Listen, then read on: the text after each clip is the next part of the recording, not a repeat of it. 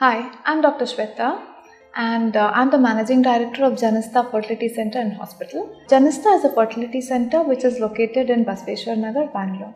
There are a lot of speculations around the baby is born after IVF, whether they are normal, they're not normal, what are the abnormality rates, what happens during pregnancy, what is the effect after birth.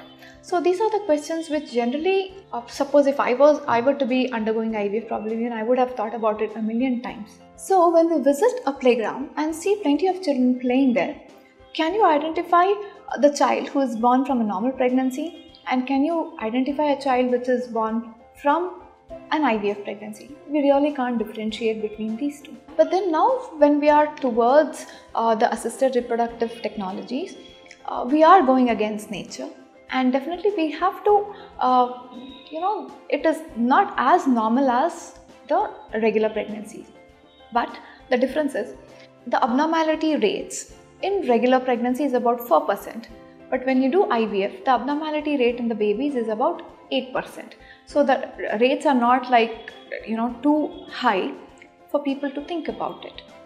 And secondly, people feel that IVF babies, the activities may not be that good, maybe their IQ level may not be that good, but then there have been studies, there have been follow-ups done from the IVF born babies, and they are on par with the normal children who are born out of normal pregnancy.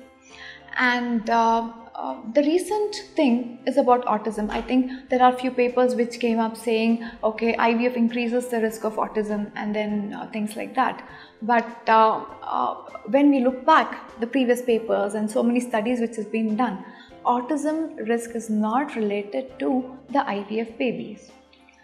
IVF as such, the pregnancies, because they would have had some intrinsic issues, and that is why they wouldn't be able to conceive on their own. But then after doing an IVF, definitely there would be little more chances for miscarriages, more chances of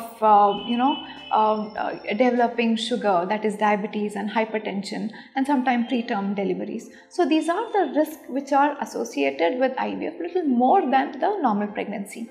In normal pregnancy, probably all these risks could be about say 10%. In IVF pregnancies, it could go as high as about say 20%. So the risk is there, but it is marginally high than the regular pregnancy. It is not that it is exactly dropped 2 times or 3 times more.